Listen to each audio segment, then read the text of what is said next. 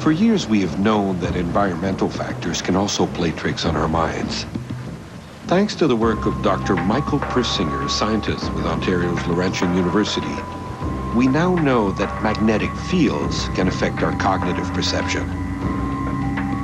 In a laboratory experiment, Persinger and his colleagues were able to provoke strange experiences in their test subjects' minds simply by stimulating them with irregular magnetic fields.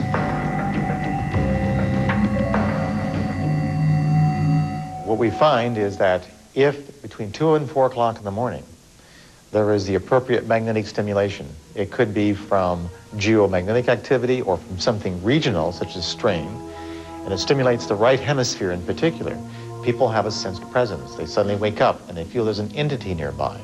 They may actually feel stimulations of their body. Men tend to experience anal stimulation, women uterine stimulation, and the reason is because the area of the brain that's stimulated is involved with the internal states, with the uterus, with the internal states. You feel like you're floating. You may actually have the sensation of a presence touching you. And it's usually on the left side of the body, incidentally, if it's negative. And it is very, very powerful, more so than even a waking dream. But remember, the brain is generating these experiences. The critical question is what's stimulating the brain to generate the experiences. The kind of information in the pattern. Persinger thinks that geological phenomena like underground springs or tectonic forces building up in the Earth's crust just before an earthquake can produce magnetic irregularities that help to explain some hallucinations. Well, one of the questions we've been asked many times is the kinds of patterns we apply to people in the laboratory, do they occur in nature? And the answer is yes, they do, because that's where we got them. We've actually gone out into the field where people have experienced haunts or have been abducted. We record the magnetic disturbances, which are usually transient. They're not there all the time. And we record them on our equipment. Stan Coren and I very often go out and record them on fancy equipment, bring them back, digitize them, and then apply them to the brain and produce the same experiences. Thus, in a naturally occurring process, our environment becomes dotted with these irregular magnetic fields that could cause a person coming into contact with them to enter an imaginary world. In Persinger's opinion, hallucinations resulting from magnetic stimulation could help to explain a large number of strange phenomena, from UFOs to so-called haunted houses. Well, one thing we do know is that tectonic strain building up before an earthquake is distributed along earthquake faults, very often along riverbeds or creek beds, on the top of hills, and a variety of unusual phenomena can be generated. Balls of light are simply one. Also, ultrasound can be generated, which very often rats or dogs can hear. Sometimes odd smells are generated. Sometimes if you have a Prt4 phenomena, you get a decrease in temperature locally, or sometimes an increase in spontaneous fires. If you happen to be unfortunate enough to walk through these fields, it's going to stimulate your brain directly. And very often, people experience a haunt. And in our research, we find that wherever you have luminous phenomena showing up, so-called UFO flap, you also have an increase of all kinds of other parapsychological phenomena. Haunts, poltergeist reports, basically strange things in general become more frequent, including mundane things like more light bulbs burnt out, more alternators in your cars burnt out, cars not starting, more anomalous behavior by humans, for example, more suicidal behaviors from protracted depression. These things often occur in clusters. Applying this theory of irregular magnetic fields to ghost research doesn't help to explain everything, far from it. Persinger's theories remain highly controversial for several reasons. The only problem is that it tends to be single causation and simplistic. The whole panoply of ghosts is one of the most complex and intriguing tapestries I've ever run across.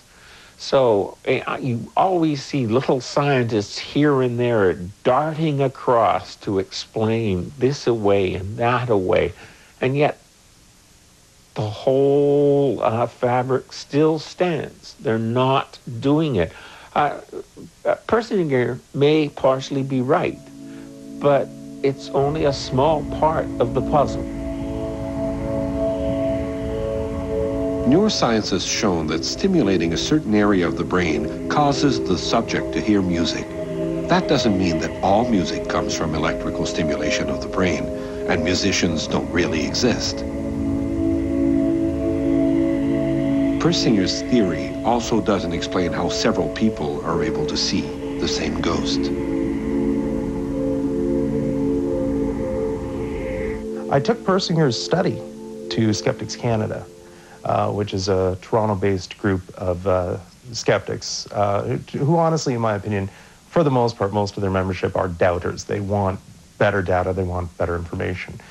And I put it to them, what do you think of the idea that high ambient electromagnetic fields would cause temporal lobe hallucinations and therefore someone to assume that a house is haunted? And the end result was that a lot of people there with electrical experience said to have the right set of controls in place to causes would be next to impossible. Effectively, they were skeptical of Persinger's own study, which I found rather unique. Our own studies, where we've gone to haunted locations and taken cold readings, mean readings, and control readings of ambient EM fields, have absolutely shown no correlation at all so far to hauntings and electromagnetic fields having anything to do with each other whatsoever. Research into hauntings hasn't resulted in any definitive answers to the manifestations.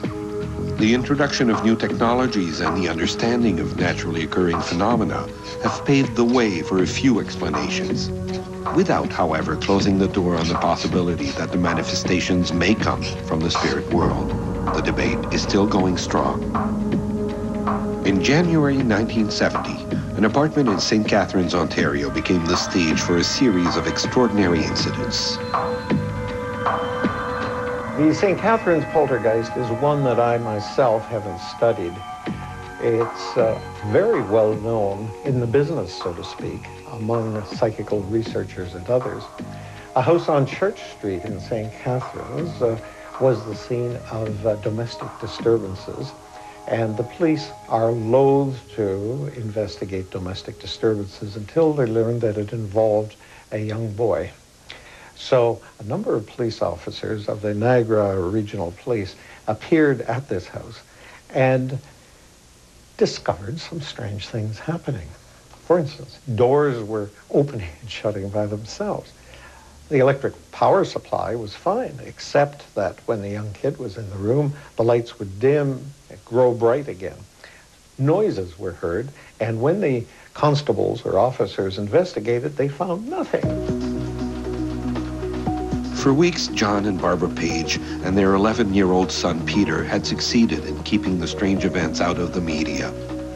But on February 12, 1970, the local newspaper, The Standard, spread the story on its front page. This in turn led to a real media circus. Everyone wanted to know more about these inexplicable phenomena. The Pages found the situation unbearable. They left St. Catharines and went to live in Montreal. While they were in Montreal, they didn't notice anything unusual happening, whether Peter was around or not. When they returned to their apartment on Church Street, everything seemed to be back to normal. The strange occurrences seemed to have stopped completely. The Pages did not report any other unusual incident.